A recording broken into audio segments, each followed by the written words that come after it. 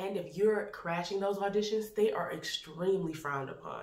And honestly, you most likely won't get seen anyway. Welcome back to MT's Corner with Myesha-Tiara, where we discuss everything involving acting. Make sure you like, comment, and share, and don't forget to subscribe and hit the notification bell so you can be there every single time I post a new video.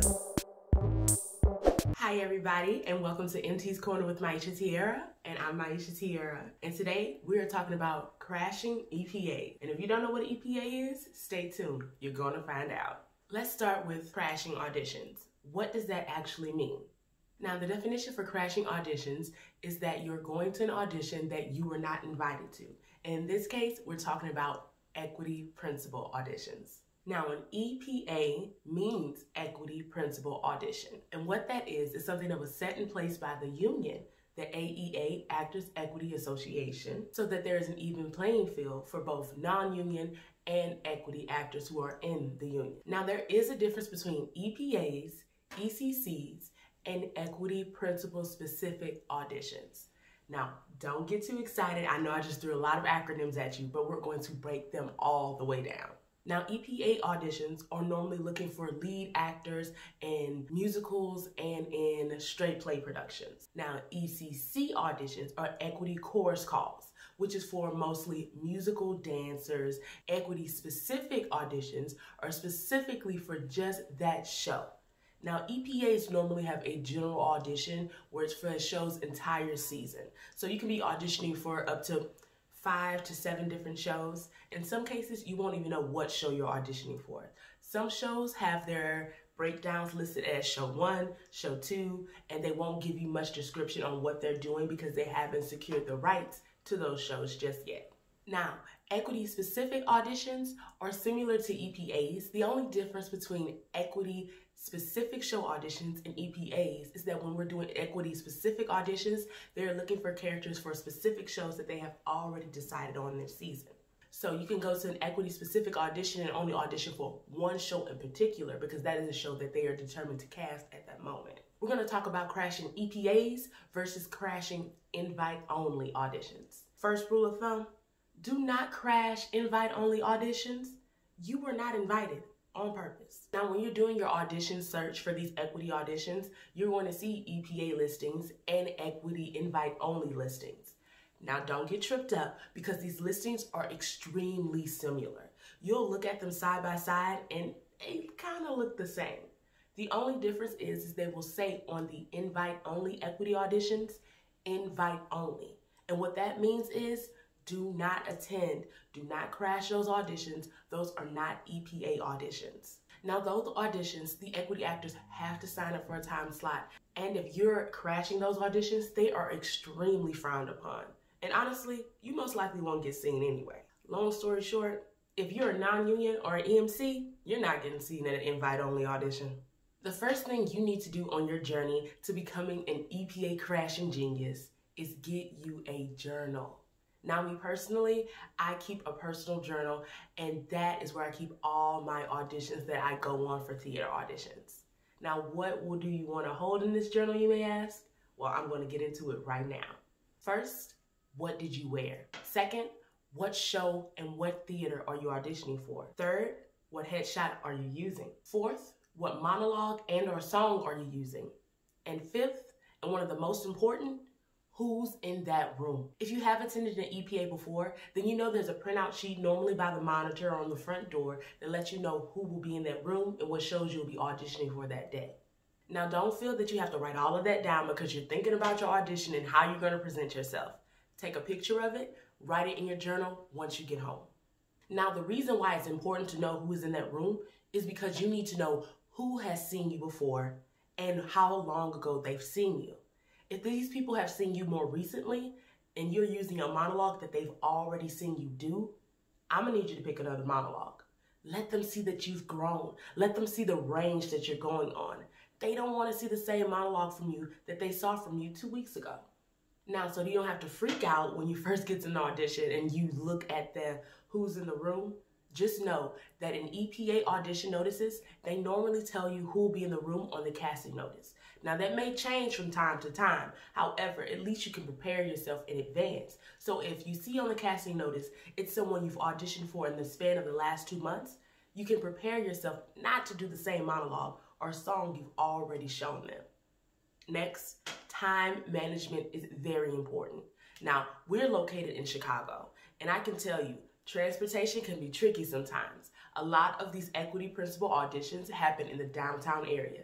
I personally am on the south side. I also have a car. So I have a bit of privilege where I can decide when I leave home, but only to an extent, because traffic is always going to catch you up. If you think you have enough time, reevaluate that and add an extra hour on.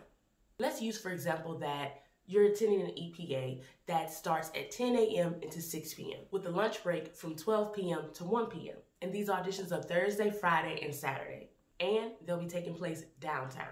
Now, the questions you have to ask yourself is, where are you located? Are you located in Chicago? Are you close to downtown? These factors will factor into how early you need to get up that morning.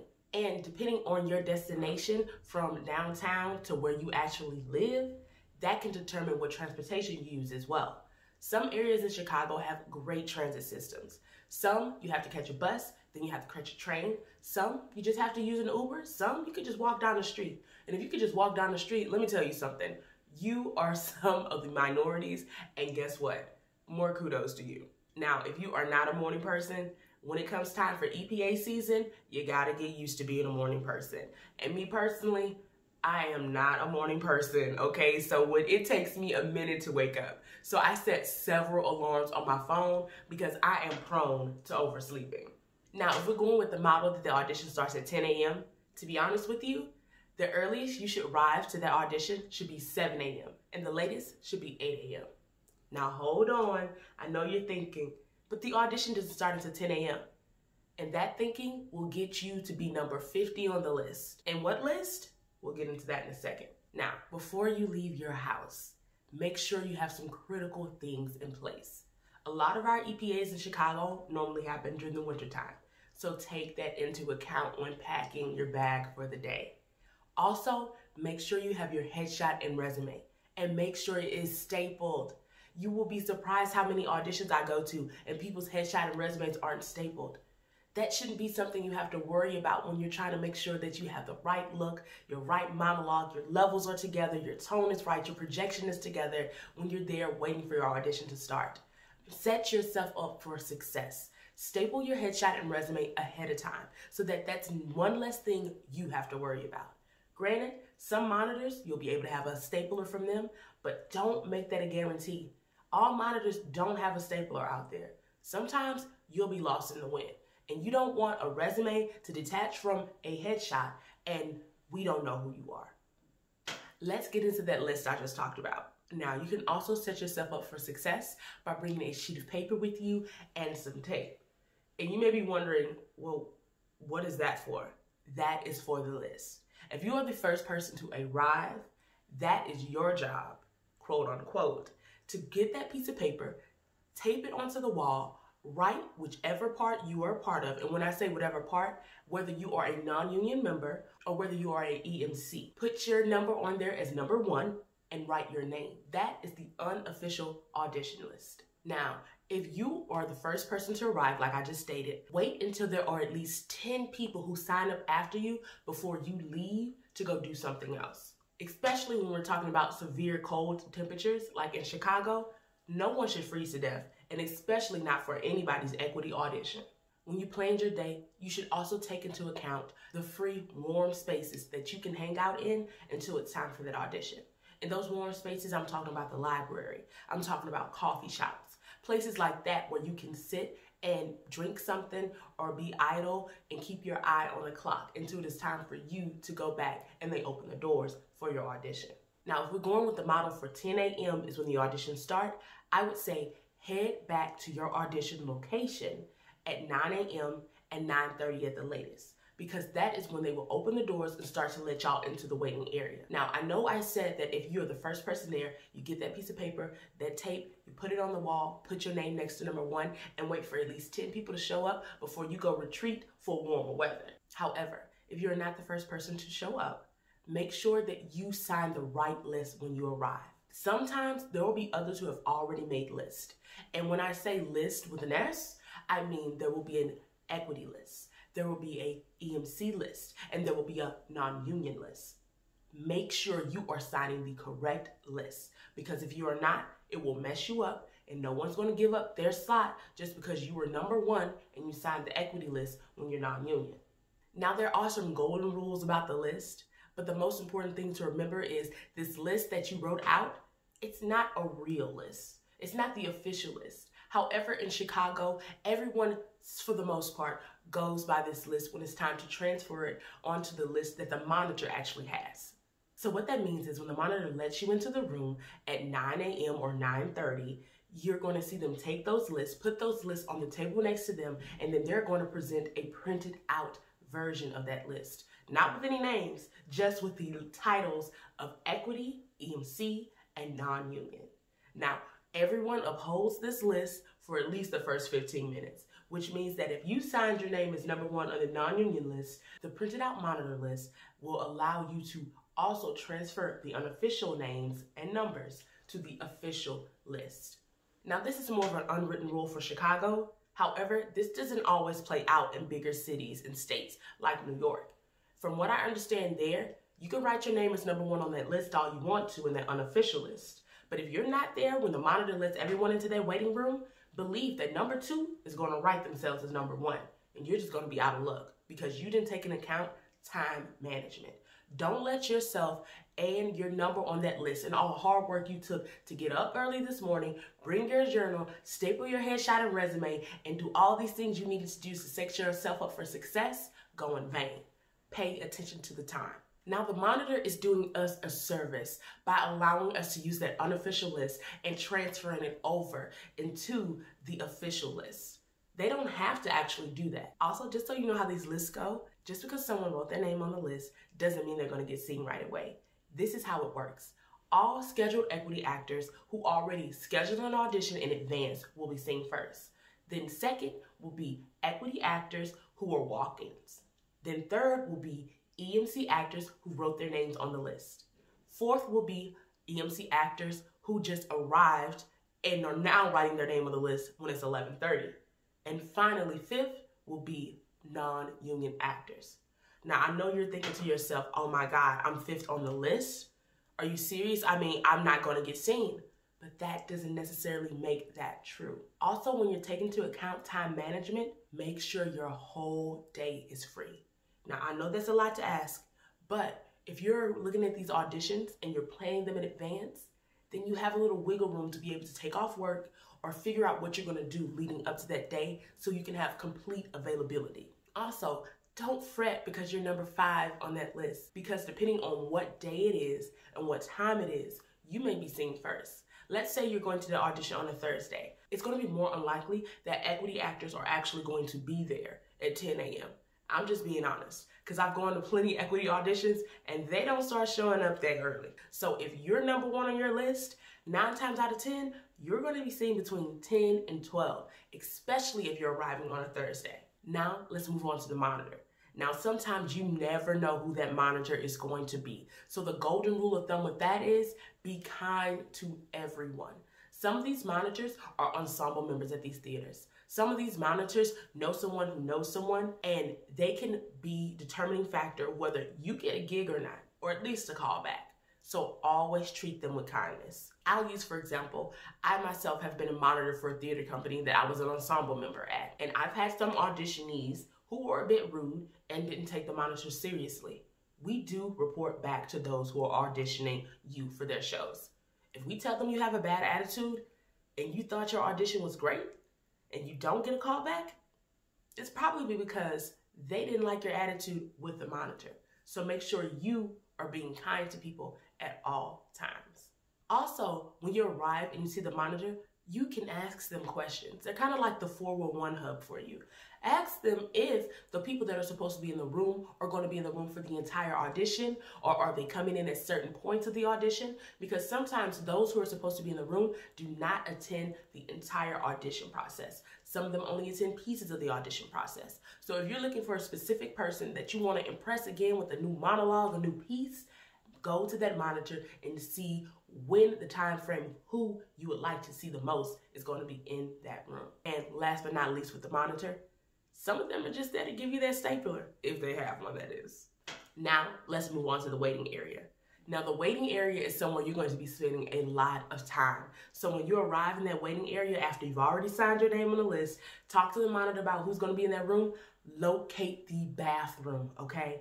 Locate it so that you can get yourself together. Me personally, I like to go in the bathroom, honestly, 30 minutes before it's my time so that I can see myself and how my facial expressions are working when I'm doing these certain monologues. Also, you want to be able to know where you can go for a safe space that is quiet to rehearse your audition. Now, do not get caught up talking to an old friend at an audition too much, because that can cut into your time of preparedness. I know we all love to talk to our friends we haven't seen in a while, especially with the case of right now where it's COVID. And most of our auditions are going to be more self-tape auditions, but they're slowly starting to open back in-person auditions. Very slowly, but eventually that will be a process that's a part of it as well. So when you're going back into these rooms, please be cautious of your time. Once again, time management. Do not spend all your time talking to an old friend. You two can catch up after the audition. However, you can get some pretty good bits of information from people you know in that room. You can actually find out about future EPA auditions that you didn't know about just from word of mouth from others in the waiting area. And you don't necessarily have to be directly talking to them. I'm not gonna lie, I have eavesdropped on a conversation or two. Not because I was ear hustling, but because if you're gonna talk so loud, well honey, I'm gonna get the information. Also, there's a really great Facebook group called Chicago Theater Connection that talks specifically about equity auditions. If you're a part of that group, which I am, there are a few people who actually keep us updated as the process goes on for those auditions. So say you woke up late, you're just not having the best morning, and you want to get to that EPA audition, go on Chicago Theater Connection and look to see if someone has already posted about XYZ, because they'll have the name of the theater, the audition day, and they'll also have equity, EMC, and non-union. And next to that, they'll have which number for each category they have seen already. And that is a huge help to those to decide whether today is your day or maybe you should try Friday or Saturday to audition. Now, I will say, if you're numbers 1 through 10 and you are a non-union or an EMC member, please stay in that room for as long as you can. Some days these auditions happen fast, and before you know it, the EMC or non-union, we're on number 10 and it's only 10:40. On those days, those are the blessing days, because I've had a few of those days, but that's because I've normally gone to auditions during the week and not necessarily the weekend where more people have time to actually attend auditions. I'm not gonna lie, I don't have a lot of responsibility when it comes to kids and jobs that I can't easily get a request off day for. So in my instance, that is my privilege to be able to get up and go to an audition a little more easier than I know some of us are. Also remember, the waiting area is just that. It's a waiting area. Like I said earlier, dedicate your whole day to being there. It's gonna be 10 a.m. to 6 p.m. and that is a long time. However, it's worth it when you're trying to crash that EPA. You're gonna be waiting a lot, and that's just what it is. Until you've booked a EMC or until you're there a day when it is moving faster, you're gonna be waiting a lot longer. But don't let that deter you. I've spent times in rooms where I've waited there until 4 o'clock in the evening and I've gotten seen. Now, you're not going to get seen every single time, but if you follow these rules, you have a greater rate of getting seen a lot sooner and a lot quicker. Now, if your life does not allow you to have a 10 a.m. to 6 p.m. of waiting in a waiting area, don't feel bad about it. Wait for as long as you can. Then hand your stapled headshot and resume to that monitor. Now, before you hand that over to that monitor, make sure your important information is on there. And when I say important information, I mean your contact information. Make sure your phone number and your email is on there. You never know if they're going to call you back because they're looking for someone to understudy. This is where you, as a non-union member, can really shine. Now, there are some equity theaters that are starting to follow the motto of going through agencies in order to get their audition talent. If that's the case, which sometimes you know and sometimes you don't, but just to be on the safe side, if you have an agent, make sure you put their information on your resume and headshot. If you don't have an agent, put your information. And to just be doubly sure, if you do have an agent and you don't know if this theater goes through agencies to get their people, put your information as well as your agent's information so they can contact you just in case they're looking for an understudy. That is how a lot of people do get their start when it comes to grabbing their EMC points. And I know I keep saying EMC, EMC, EMC. We're going to get into exactly what EMC means in just a moment. Next, know what you are auditioning for. Do not go by the motto of, well, at least they got to see me, because that motto is not a good motto to go by. And that is because if you're not in any way what they're looking for the upcoming season or for any of the shows in specific, you are not only wasting your time, but you're wasting their time. And when you waste their time, they're not that happy about it. I have been behind the table where we've auditioned people and they did not fit what we were looking for at all. It's as if they didn't even know what show they were coming in here to audition for. And you know what happens with that? We do not watch you leave that room after you do your amazing monologue and say, well, now that person is talented. What we say is, what did they come in here for? If you didn't fit anything that we were looking for at all. So what was the point? Don't set yourself up for failure. If you do not fit their season, if you do not fit their specific shows they're looking for, then let it go and try again next season. Now, some theaters that are equity have just general auditions where they're not necessarily looking for a specific show or a specific season. They're just trying to see new talent. That's when you go to those auditions where you just have that motto of, well, at least they got to see me. But when they're looking for a season or a specific show and you show up and you don't fit any of those mottos, just know you are setting yourself up for failure. Now, some shows have race-specific requirements as well as age requirements. Depending on how old you are and how old you look are two totally different things. Some of us can live in between the ages of 5 to 15 years, either older or younger, depending on the age you look. Now, when it comes to race, you can't change that. So don't lie about what race you are, because what you're doing in that instance is taking away an opportunity for someone who actually fits the motto. There are some shows that have no general race, so pay attention. Don't assume because you saw something before and it was done a certain way that that's the only way that it can be done. For example, my very first equity show was the show Steel Magnolias. Now, if you know anything about Steel Magnolias, you know it takes place in a beauty shop and it's these women and just surrounding their personal lives. Now, I'm from Louisiana, and that play takes place in Natchitoches, Louisiana, which is where I went to college as well. And there's a whole big plaque in Natchitoches, Louisiana dedicated to Steel Magnolias, just fun fact. However, as a Black woman, and you don't know much about Steel Magnolias, and all you know is the film itself, which the original film was all white women. And then the readapted film, which was literally the exact same film, they just put Black people in it, that they put on Lifetime and starred Queen Latifah and Alfre Woodard. That film was all Black women. And some people may think, well, oh, they did an all Black adaptation because that's just something that they're doing right now. No, stop yourself right there. Research these shows. For Steel Magnolias, I knew for a fact, because I'd already read the script, that there was no race assigned to any of the ladies at the beginning of the character description. Some playwrights will have a race specific for each character, and some playwrights leave it up to the director's interpretation. Now, Steel Magnolias has no race next to it, which means it's free game. So for me, I, 1, lived closer to when this audition took place. 2, had my own means of transportation. 3, I knew the show, and I knew the show was not race specific. 4, I had a Southern accent, and I could make it happen. And 5, I went in there with confidence.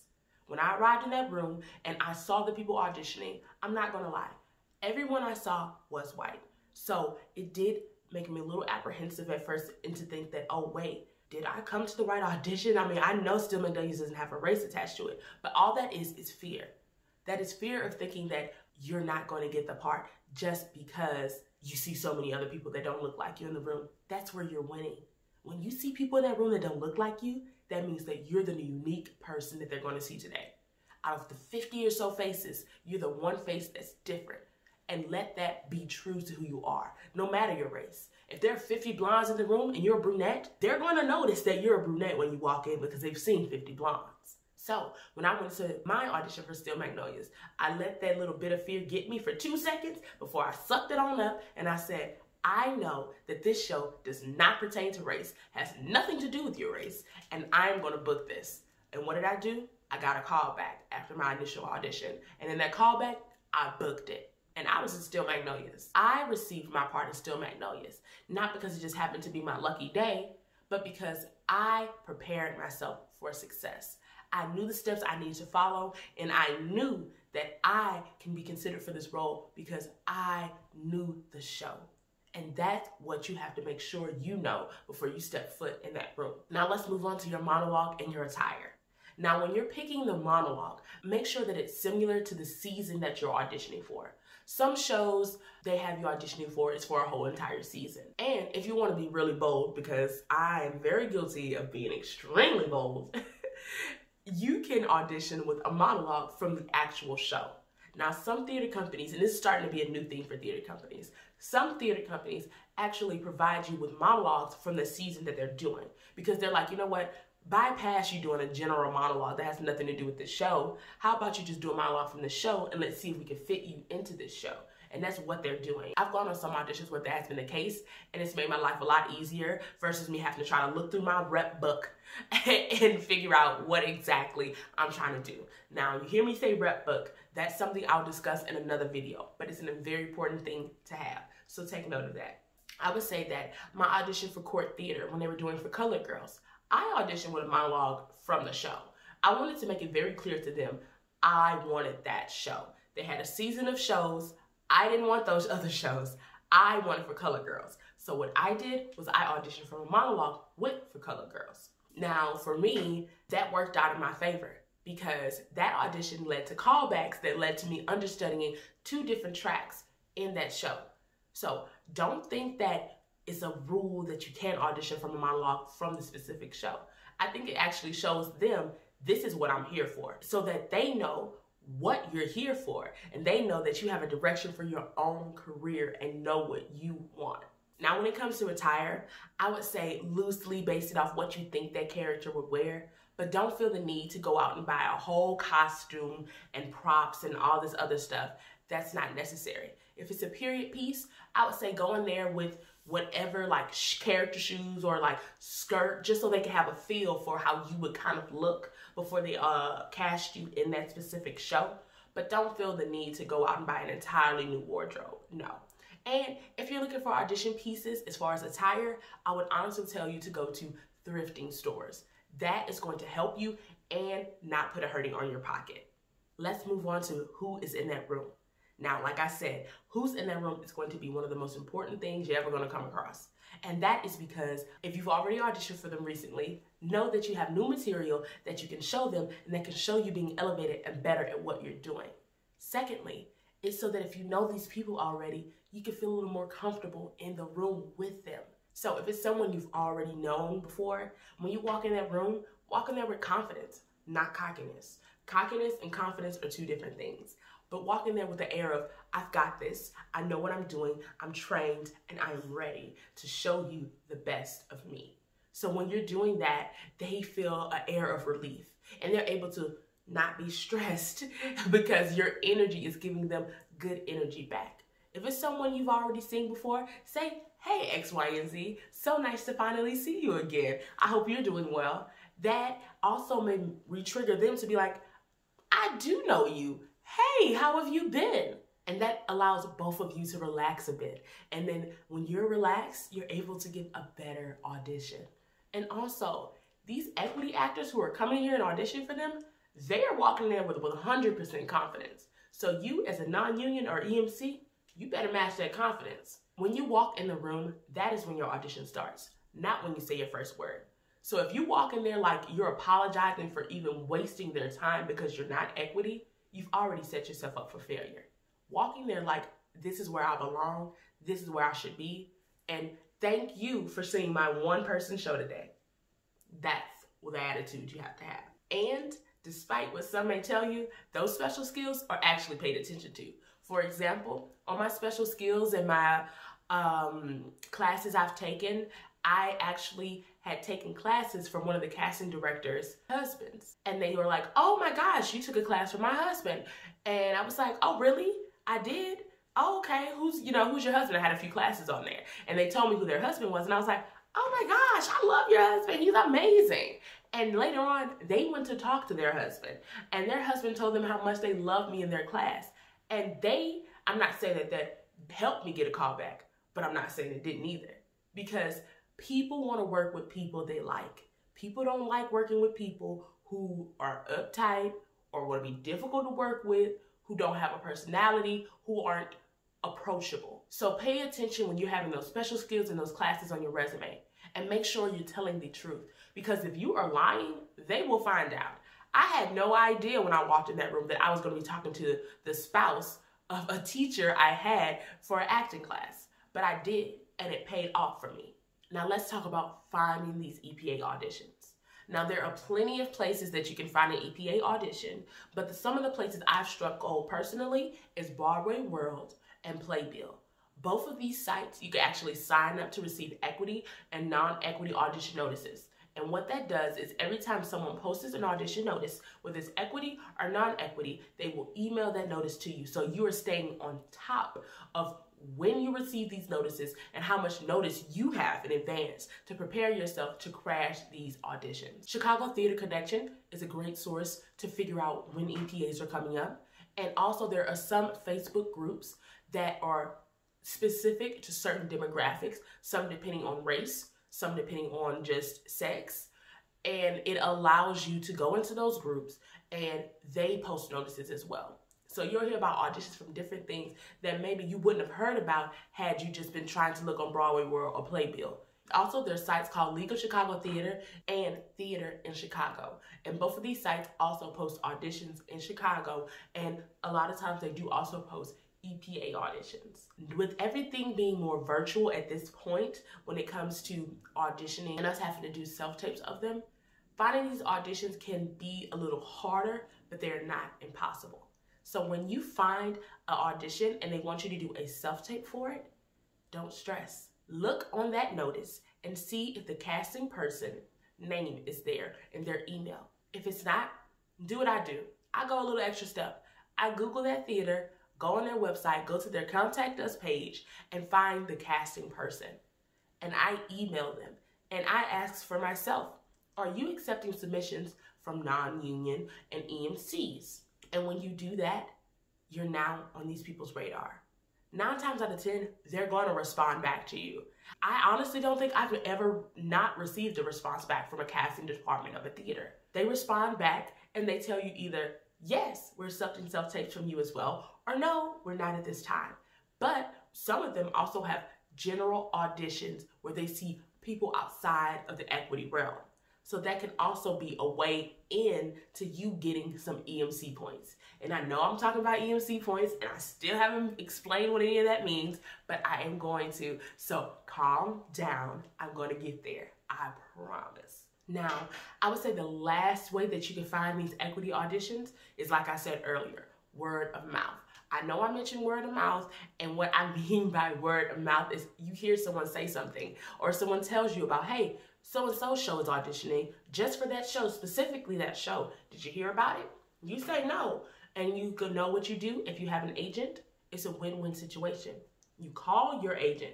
Yes, I said call. We don't email our agents these things. We call them these things, depending on your relationship, that is. Me, I'm a very bold person. So when my agent, depending on my relationship with which agent that I have, depending on your relationship as well, let their best response method be what that is. Me, I get eager sometimes. So I'm like, hey, I don't know if you know, but I'm trying to tell you I could book this. So it's very important to hit your agent up if you have an agent and say, hey, can you help me get in that room? Your agent is there to help you get an audition. And sometimes with equity theaters, it looks good when they see an agent's trying to boost for you. And what that does is that puts you more on their radar. Tell your agent you want to audition for this equity show. Let them contact whoever they have to contact on their end to get you in that room for a slot, for an actual audition for them. And then what you do is you wait a few days, hit your agent back up, and hit them up until they have your yes or no. And I mean that. Your agent doesn't get paid until you get paid. And if they want to get paid and you know it's a show that you can book or at least get a callback for or at least understudy for, they're still getting paid. So make sure that they are working for you and helping you secure that job that you want so your career can go to that next level for yourself. And when you're doing this, some agents may not know that you're that talented in theater. Some, it just depends on your relationship. So you sell yourself to your agent. I've done this a few times with my agents. I've let them know that, hey, I'm looking at this equity show.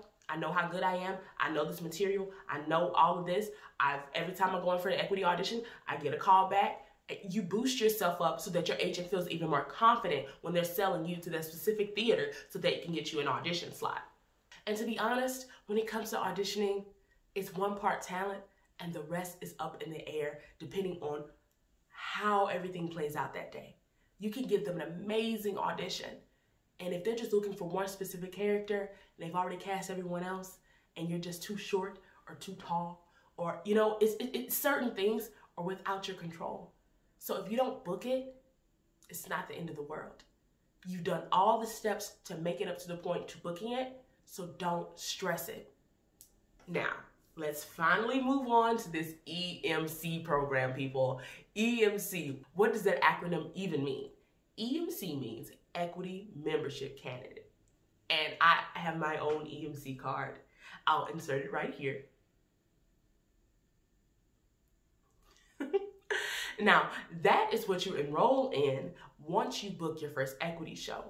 And I'm going to be honest with you. Let's get to the point where you've already auditioned, you've crashed this EPA, you've booked this show, and now you're talking to them about your contract, because nothing is final until you have signed your name on that dotted line, honey. And even then, contracts can be pulled. So before you sign that contract, because you're so excited to finally be in an equity show, you need to ask them, are they a part of the EMC program? And I'm going to be honest with you. If they are not, I think you should do what's best for you. However, for myself and my personal career, I would not accept their contract, especially if I'm not already equity. If you're non-union or you're EMC and you're aiming to become equity, you need to know in advance before you sign 2 months of your life away if they're going to benefit you not only monetarily, but union-wise. And if you don't know which theaters are EMC approved, then all you have to go on is the Actors Equity website. They have an updated list that's constantly being updated about which theaters are, what kind of contracts they have, what tier, and who is an EMC theater. They have it broken down in alphabetical order. They also have where these theaters are located. So don't feel like it's so much of a burden that you can't figure it out. Just a little research and it's all going to fall into your fingertips. But I would not, personally, for myself in my career, would not accept a contract from an equity theater that is not going to also offer me EMC points. Now, these points that I'm talking about, they determine when and if you join equity. 1 point equals 1 week. And what that means is, say you're at a theater, they have EMC points, you signed your contract, you're ready to go. And say you signed for a 7-week contract, 2.5 weeks of rehearsal, and the rest is shows. Now, 7-week contract equals to 7 points, which means you now have 7 points in the EMC program with the union. And when you get your EMC paperwork, make sure you take photocopies of this. Keep all of this stuff for your files, just in case some freak accident happens where equity loses your paperwork or the theater loses your paperwork. You have your paperwork in order. Now, your EMC registration form will be provided to you by either the producer of the theater or whoever's in charge of your show that you're doing. You're going to hand them a $200 check as well, which goes towards your union fees once you actually join the union. So any money that you're sending towards the union is going to be deducted when it finally comes time for you to officially join equity completely. Now, after you've signed their paperwork, giving them their $200, you're going to get in the mail at some point an EMC card. That EMC card is to be in your wallet at all times. That is a very important factor when it comes to you auditioning and crashing these auditions. If you're an EMC member and you forgot your EMC card at the house, nobody cares, because you can only sign the official EMC list with that monitor after you've shown them your EMC card. Yup, after. So if you do not walk out of that door with that stapled headshot and resume and your EMC card, you are automatically setting yourself up for failure. Now, how many weeks do you need before you can join equity? 25. It used to be 50 weeks, but that changed in 2018. Now, they've cut that in half, and you only need 25 weeks before you can join equity. And like I said, 1 point equals 1 week. Now, let's talk about to join AEA or not to join AEA? I think this is a very personal question, and it determines where you are in your career at that moment. If you're booking a lot of equity theater, then great, join right now. But if you're not, don't fret. You have 5 years to figure it all out before those points go to waste. But also, when it comes time to join officially equity, oh honey, they tell you right away. My last equity show I did put me over the 25-week cap. And literally the next morning, like 12 a.m., the equity office emailed me and said, hey, you can join equity now. What are you going to do? And what that means is, are you going to join equity right now? Are you going to join phase 2 of the program? Because that is the thing now, phase 2, where you pay another $200, which also goes to the final membership fee of actually joining equity, where you are not going to join right now. You're going to give yourself a little time to figure out where you want to do and when you want to join. But what that does is allow you to join whenever you want to. At any point in time, you can join equity. And that is what the phase 2 does for you. And it can be costly. A lot of these unions and a lot of these things, they aren't cheap. So if you're still trying to figure it out, don't feel like your time limit is set at a certain time. Now for you to join phase 2 to where you're allowed to keep those EMC points, that is a time limit.